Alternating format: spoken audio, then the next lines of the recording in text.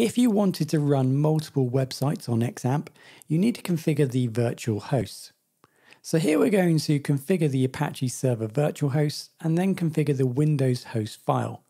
This is going to allow you to run more than one website on XAMPP. This is also a good way of managing projects. If you've got multiple projects, here you can designate individual folders for projects and run all the projects at the same time. First, you need to find your installation of XAMPP. Mine's on the C drive, and then access the Apache folder. So inside of here, you have config, and then you have extra. So inside of this, you have a file called http vhosts.config. So right click on that and open up in your text editor. So I already have it open here. So this is a new entry. So this is a new virtual host entry. So here I specify everything or all. So this is going to work on localhost or 127.0.0.1, and it's still going to be utilizing port 80. So the host or the Apache server is going to be listening to localhost and 127 on port 80 for this website, this new website. So here we specify the default root, which is the C drive XAMPP, and I've made a new folder called htdocs project 1 in the XAMPP folder. Here now we specify the server name. So this is the name that we're going to use in the browser to access this website. So here I just call it website.localhost. And then again, we now specify the directory. So this directory entry specifies again where the directory is stored or placed. So again, I've made a new folder, like I said, in the XAMPP folder called htdocs project 1. So what we need to do then is grant access to that folder. So without these 3 lines, we wouldn't be able to access that folder. We would have a permission problem. So we're not going to go into those details here, but we need to add this here so that we can access this folder.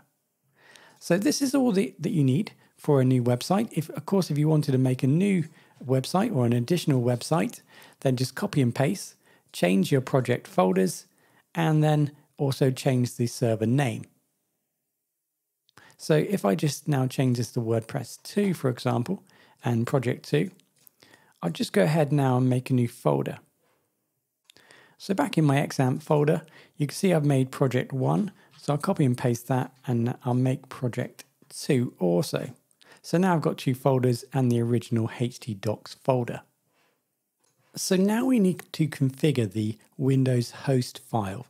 So here basically we're going to give instructions to Windows so that when we type into the browser this new web address that we have, so WordPress 1 and WordPress 2.localhost, it knows how to deal with that information.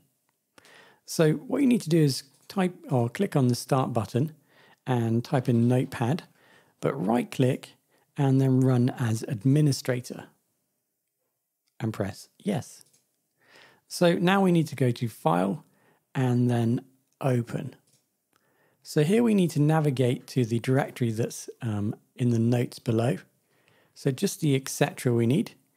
And then we're going to select all files, and then at the bottom here, select all files and then open the host file.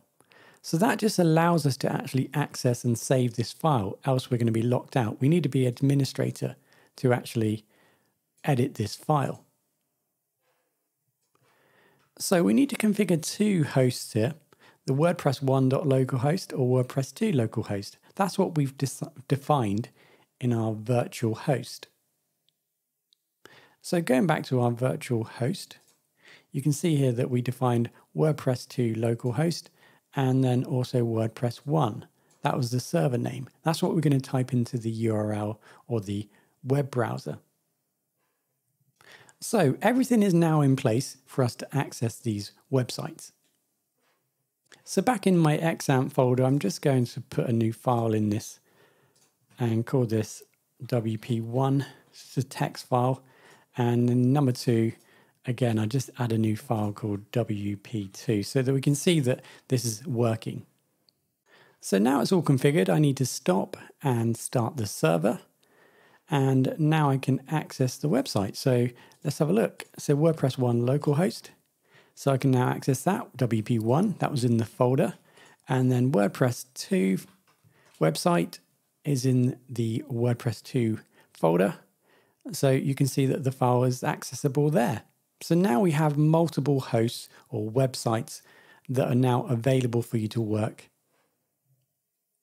Okay, so that was the configuration of XAMPP Virtual Hosts to run more than one website on XAMPP. We configured the Apache Server virtual hosts, and then we configured the Windows host file.